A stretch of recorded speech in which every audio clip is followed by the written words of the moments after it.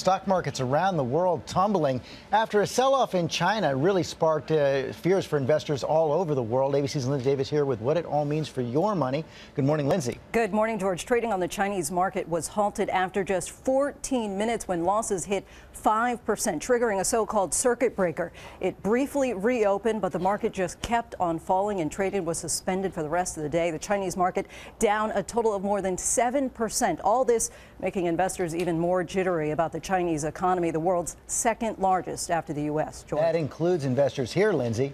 That's exactly right. There's certainly a ripple effect from China. Wall Street is already off to its worst start since the 2008 financial crisis, down nearly 3% in the first 3 days of trading this year, perhaps indicative of the old saying, when China sneezes, the world catches a cold, George. That's for sure. We'll be watching today.